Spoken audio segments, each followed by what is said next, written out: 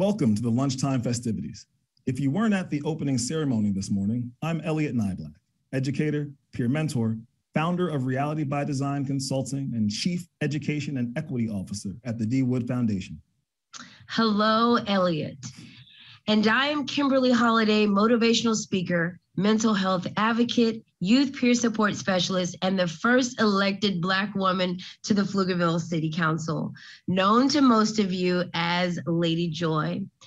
Elliot and I are your MCs for this conference. I'm so glad you're here joining us this hour for Austin's favorite blues funk brothers, awards for individuals who are making a difference in our community, as well as some fun with DJ Helliella. First, we'd like to give a shout out to the Wood Group for being one of our sponsors. Well, let's get to it. The two young men you are about to see learn to play music listening to the Isley Brothers, Earth, Wind and Fire, and B.B. King. They've built a fan base across the United States. They are the Peterson Brothers. I'm Alex. I'm Glenn, and we're the Peterson Brothers. We're happy to be a part of the Central Texas African American Family Support Conference. We hope you all enjoy, and please share the resources and information from the conference with all of your friends. I absolutely love the Peterson Brothers, Elliot. When I do my radio show, my gospel show with KZI, I loved using their song Amazing Grace as my music bed for my prayers and my scriptures. So again, thank you to the Petersons brothers. And I remind you that music is medicine. And one of the things I am infinitely thankful for is that all of the music I hear here gets stuck in here. Wonderful way to keep my day going. And so before we head into the awards, we have a special message from a woman who has dedicated her career to ensuring the most fragile members of our community have fair access to justice. She is attorney Pam Davis. Hello, Central Texas African American Health. I am so happy to be here with you all today. My name is Pam Davis, and I'm an attorney here in the Travis County area. I've practiced law for more than 23 years, and I have had the privilege and the honor of helping people during some of their most vulnerable moments. My practice has consisted of representing people in family law. So I've dealt with clients when they're going through divorces.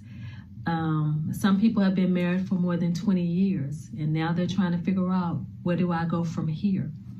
I've represented clients who are dealing with custody matters, and now they're trying to figure out, where are our children going to live? What parent will they live with? I've dealt with clients when their parent has become ill, and now they are becoming the caretakers, and they are trying to figure out, what type of care do I need to get my parents? Is there a power of attorney needed? Does my parents need to draft a will? What do we do? Do we need to have a guardianship for our parent? I've helped grandparents try to get visitation of grandchildren. I've helped people who've been injured in serious car collisions and 18-wheeler collisions. You name it. I've helped people with losing their jobs, and they're trying to appeal because, as you all know, we all need to work in order to survive. And so in dealing with my clients, and I've dealt with my clients who are facing jail time, facing prison, and their life and their family's life is now, just turned upside down. I've dealt with numerous clients who've had mental illnesses, and a lot of times I see in some of my juvenile cases that a lot of what occurs happens because of a lot of past trauma that has been unresolved. And this trauma sometimes leads to addictions and poor choices. So I'm so glad to know you all are having this discussion today, because mental health is real. 2020, 2021 have been some of the most difficult recent years that we have had.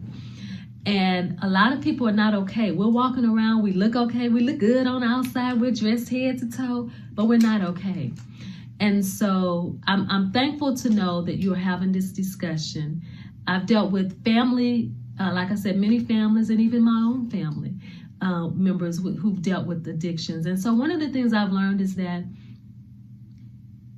we can love someone, we can work with someone, but in the end, every individual has to make their own decision on how they want to live their life. But please stay in the fight with those who are struggling, because we struggle. Yet there is hope. There is always hope. When we as a community, when we as a people stand together and stay together and help our loved ones, there is nothing we can't do. So again, I'm Pam Davis. I thank you so much for this opportunity to be here today. And now we welcome a man who has dedicated his life to public service. As former president of the NAACP, he stood up for civil rights. Wherever he goes, it is his mission to make sure everyone's voice is heard. Now coming to the Central Texas African American Family Support Conference stage, we welcome Commissioner Jeff Trevelyan from the Travis County Commissioner's Court. Hello, my name is Jeffrey Trevelyan, and I'm here today to support the Central Texas African American Family Support Conference. You know, this has been a difficult couple of years.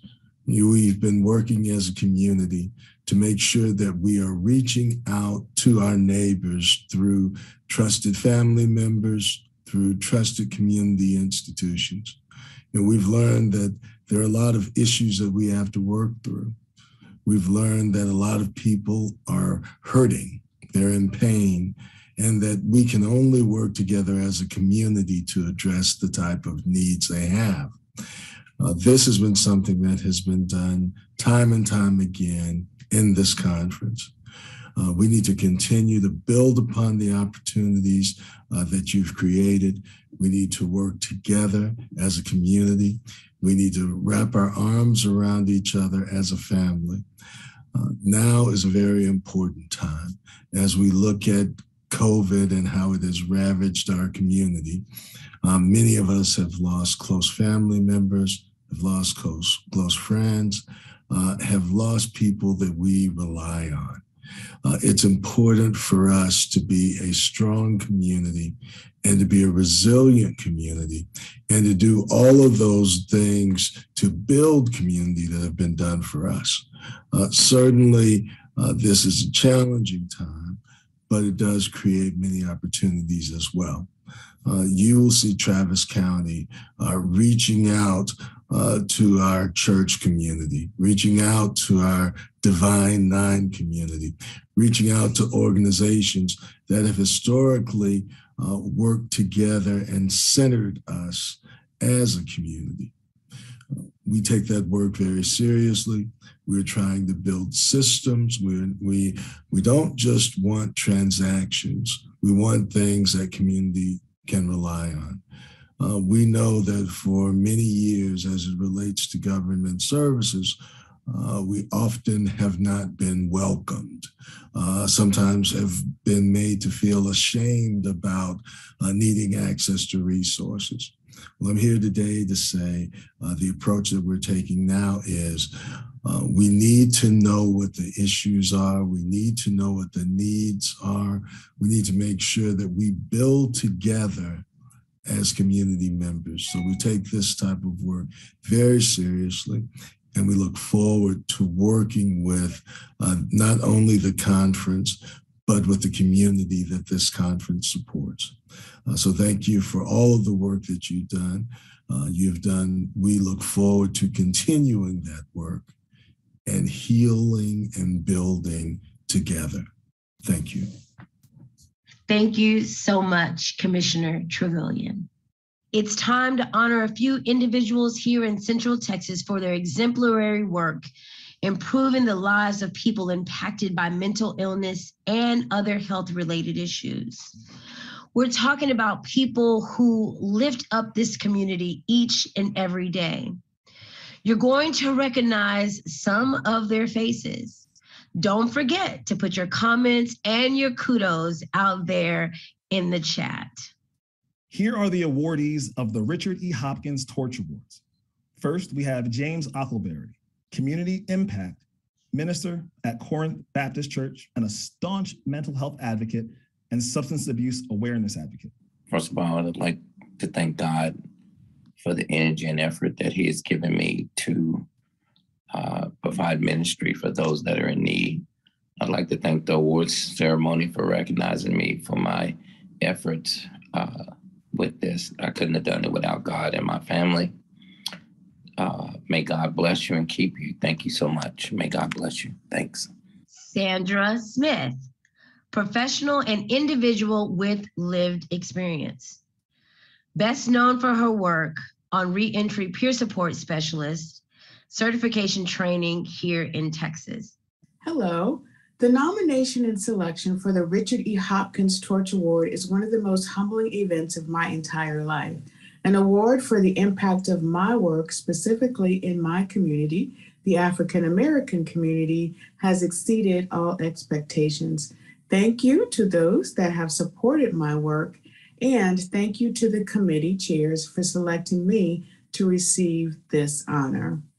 The Kearney family, for their love of community and being brave to share their lived experience with a tragedy. Hello, my name is Ambrose Kearney, and right now I'm very excited as well as humble to find out that I am a recipient of the Richard E. Hopkins Torch Award. I had no idea that my everyday work would one day be recognized for this. I am truly humble to accept this award. Thank you very much. God bless. For a complete biography, go to the attendee list to read all about them. And what an incredibly deserving group of people. Thank you all for the service, strength, healing, and just being the people you are that you present to the community. Another individual, tireless in his service to the people of Texas, is Representative Garnet Coleman, who has for the last 29 years served Houston's District 147 in the Texas House of Representatives. He is a leader in the area of healthcare, and he's been a supporter of this conference since the beginning. It is now our pleasure to present the Garnet F. Coleman Eternal Flame Award, given to a public official for their commendable efforts in support of health and well-being of everyone. The 2022 Eternal Flame Award recipient is Joyce James. Ms. James's work has taken her from CPS caseworker to Assistant Commissioner of Texas CPS, to Deputy Commissioner of Department of Family and Protective Services, to Associate Deputy Executive Commissioner of the Center for Elimination of Disproportionality and Disparities and the Texas Office of Minority Health. She's been fighting fearlessly to improve child welfare, including the enforcement of child abuse and neglect laws, providing services to children, youth, and families, and creating models of practice to address racial inequalities. Ms. Joyce James. Hello. I am honored by your recognition of my work and the benefit to our African American families and communities. I am profoundly grateful that you see my work as being worthy of the Garnet Coleman Eternal Flame Award. My commitment to you is that I will continue the journey in the fight against institutional and structural racism for the health, safety, and well-being of our families and our communities. Thank you. What a beautiful group of awardees. We're so lucky to have each of them facilitating healing and recovery every day in our community. If you'd like to learn more about the award winners, visit their profiles in the attendees tab on the main menu. If any of you missed this morning's opening ceremony, just a quick reminder of all the conference opportunities. We want to start by saying that we are here to help you with any issues, big or small. This technology may be new to many of us. So for help navigating Whova, go to the main navigation menu. Under resources, you will see an FAQ as well as Whova guides. Scrolling through both of those will likely answer your question. If you need more help or technical support, go to the conference website, CTAAFSC.com, and click on the chat box. A staff member is ready and waiting to help. Beyond the fabulous workshop sessions and keynote speakers, we are here to connect. It's like a family reunion, Elliot. Mm-hmm. We hope you'll get snapping and join the photo contest. Make sure you catch your best side and the like. The most liked photo wins a prize.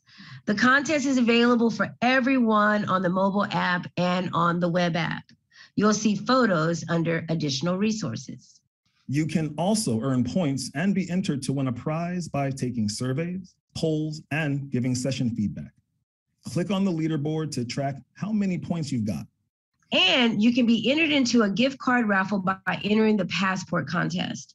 You can enter the passport contest when you visit our exhibitors. At each exhibitor, to be very clear, there are 3 things you must do. Number 1, be sure to claim any deals and offerings. Number 2, you also need to like the booth. And number 3, you just need to post a comment or a chat to collect the stamp. Yep, it's that simple. The people with the most stamps at the end of the conference will be entered into the raffle to win a gift card. To fully enjoy this contest, download the Whova app on your phone or a tablet and click on the passport to keep track of how many stamps you have. First, the way you pronounce Whova, I get jealous every single time. You should be a spokesperson. And all that, how about a music break? You know I am always ready for some music. Actually, any kind of music. We are excited that we'll get to see you later this afternoon for our keynote speaker, Miss Regina Louise. Miss Louise knows firsthand the extreme difficulties a foster child faces. Her memoir, Somebody's Someone, is the subject of an Emmy-nominated PBS documentary. Miss Louise is a child welfare executive coach, as well as a trainer of cultural humility and trauma-informed care practices. Please get set for her powerful messages in just a few moments. I'm definitely looking forward to our keynote. Feel free to hang out here until 12:40. DJ Heliella is spinning our tunes on the 1s and 2s, including your request. Don't forget to type those requests in the chat and let's get dancing. Mm-hmm.